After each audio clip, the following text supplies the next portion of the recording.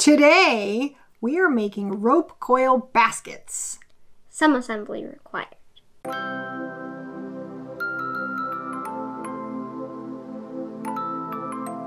Hi! How are you? I am awesome because it's Makercrate Day! I don't know why I'm so excited for them. I'm only like 3-2 on success versus absolute failure. But it's still really cool because you get to learn all kinds of different stuff that you never, ever would have tried ever. So today is rope coil baskets, which I've never done. Have you done rope coil baskets? I knew that. So here is the pretty beginning thing. And then here's the little book. It's a book of inspiration and history and whatnot.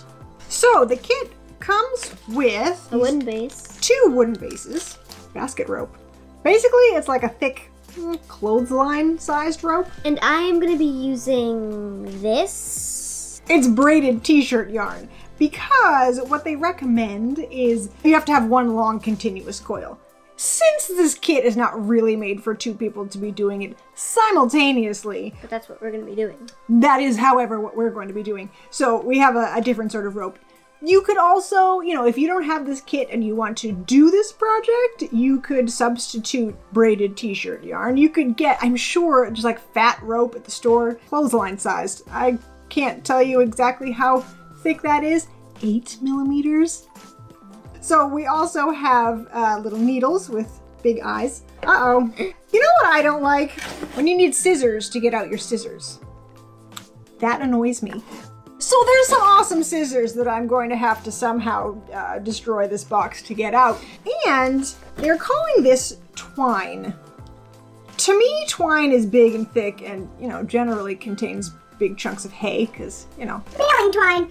That's the twine that I'm used to. This is sort of a smooth thread, but we'll call it twine. Anyway, so we've got white, blue-ish, goldish. It's a navy blue. A red, sort of a raspberry. And a weird gray blue. You could use like a crochet thread or embroidery floss if you don't have this kit. So let's clean this up and get organized. I will attempt to break out these scissors. These scissors are really cool. I can't wait to show them to you. And I can't. Tiny sharp. They're stuck.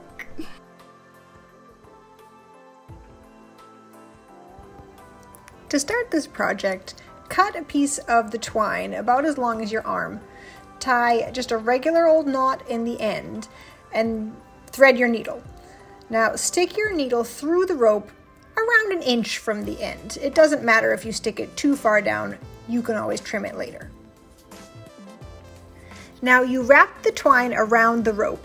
I'm going for about 1/2 inch, maybe a little bit more. This is to keep the rope from fraying.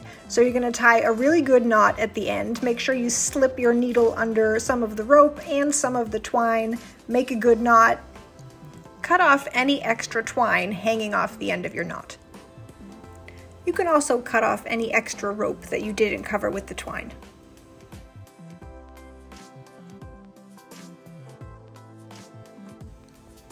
All right, now make sure you tie a new knot at the end of your twine. And you can start wrapping the rope all the way around your red wrapped section. Now starting at the bottom, although I don't think it necessarily matters, you're going to push your needle through all 3 layers of the rope. So you'll have the loose rope, the one that you'd keep wrapping with, on the top left. But again, I don't think that it really matters. It's just the way that I'm doing it. And so on this step is where the pliers really come in handy because it is super hard to pull the needle through all of this rope.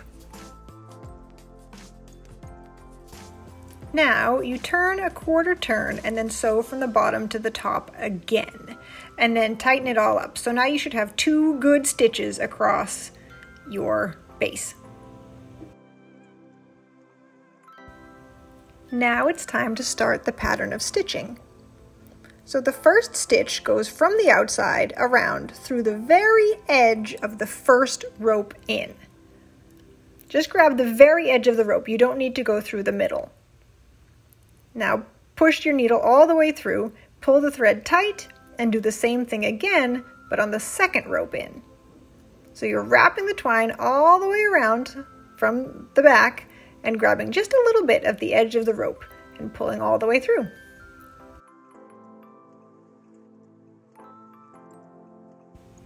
And that's it. You just repeat that pattern for the whole rest of the basket.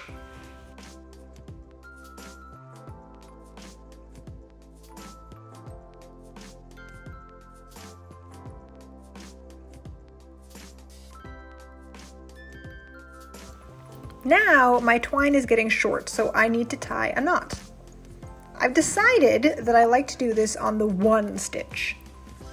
So you just snag a little bit of the rope on that first rope in with your needle, sew through the same place again to make a little loop, and stick your needle through the loop and pull it tight. There's your knot. Just snip the extra thread. So after you thread your needle again with new thread, you stitch from where you tied your last knot through to the back. And then you keep going just like before. Now you're coming onto the stitch in the second rope in, and then keep going with the pattern. Now this seems like a fine place to start bringing the sides up. So just place the rope at a little bit more of an angle on top of the other rope, and then keep on sewing. If you wanted to have straight sides, you can put this layer of rope right on top of the rope on the last layer. And keep the same pattern up, 2 and 1 and 2 and 1, and soon you'll see the sides forming.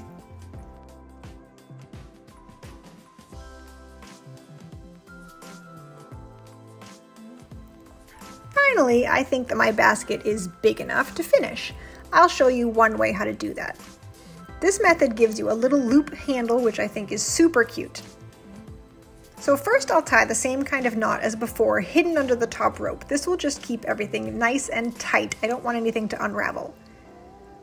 Now you figure out how big you want your handle and then loop it so you can measure. Cut the rope a little bit longer because you can always cut it off later. Loop the rope over and sew through both layers of the loop. You're going to start from, where your thread is close to the basket. So you wrap around both ropes and start at the end closest to the basket and go out. Now tie a knot in the end of the wrap, make sure you sew through everything, and then sew it securely to the basket.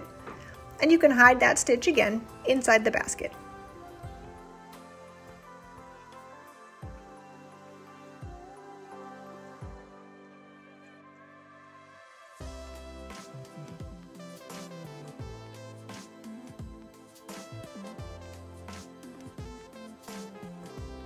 Okay, so one thing that I forgot a second ago is that they recommend using pliers to help pull the needle through just when you're starting, because you have to go all the way through a couple pieces at the bottom. We'll show that in a second. Hopefully, if we're making that far, we should, right?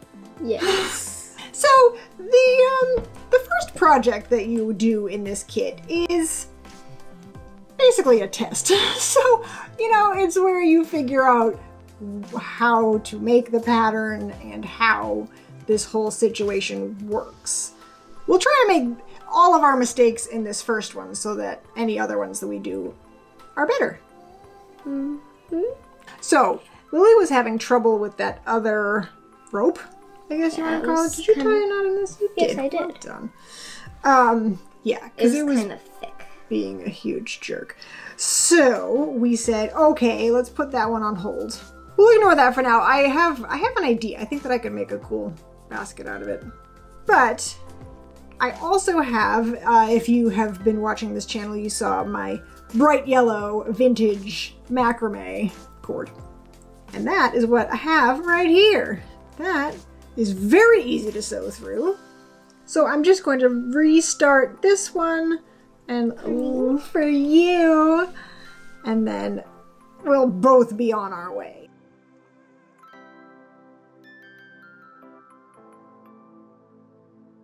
I have this much. I think you should do your basket straight up instead of like... And you can put like pencils in it or something. Oh, that's an idea. So the next step, of course, is to go up, because otherwise it's just, you know, a pot holder. Is that what you call that? That's not what you call that, is it? That's what you call it. Like a trivet. A disc. A flat thing. Which is fine. They make very nice flat things. If it was a little bit bigger, it could probably have a glass on it. This one, it's a bit small. So you can either go up gradually, like a sort of an angle. Or straight up. Or you could go straight up. You could go out and then in and then out. I'm not sure that I'm there yet. I'll go straight up, and then maybe I will also try to make a lid. So I believe that the secret for going straight up is to just put your rope on top of your other rope instead of next to the rope. I will let you know if it's not that easy. I could make it I'm sure we'll find out. You could make it so teeny. That would be cute, actually. You could make, like, for your stuffed animals, like a tiny little basket. They couldn't put anything in it, though. No. Probably a little bit bigger would be good. It could be like a tooth fairy box, though, if you want to put one little tooth in. The possibilities are just endless if you have all kinds of a weird imagination, like we do.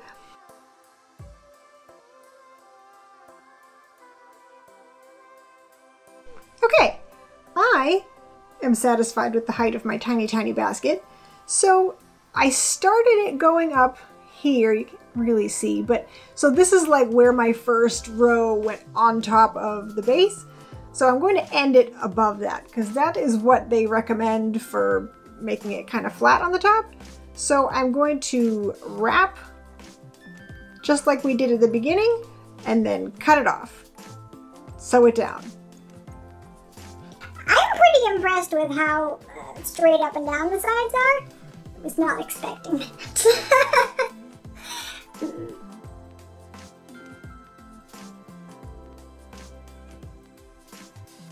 Okay, so I'm going to try to make a lid. So what they recommended in the instructions is to make kind of a knot. So that will be like the little handle, and then this part will kind of attach to the lid. Oh, that seems a bit excessive in height, if you will. Let's try to make it a little shorter. Then you're supposed to cut off the bottom and then start your little lid around that. So let's see if I can do it. I believe in you. Thank you.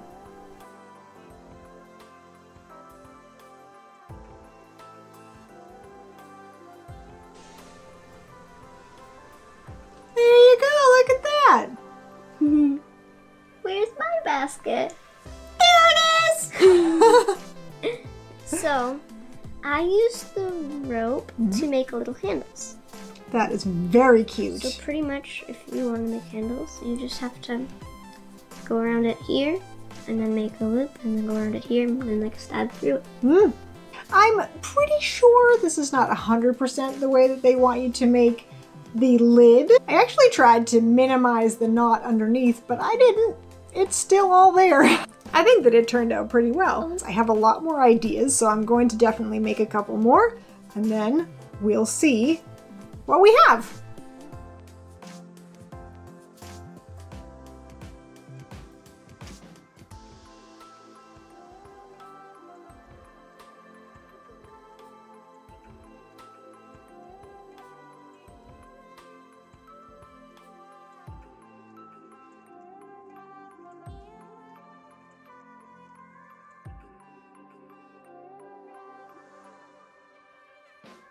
So here we have our 3 baskets that we finished for this round. I think that I'm going to make this a 2-part video because I really do want to try the baskets with the wooden base, but my fingers hurt and this video should really only be so long.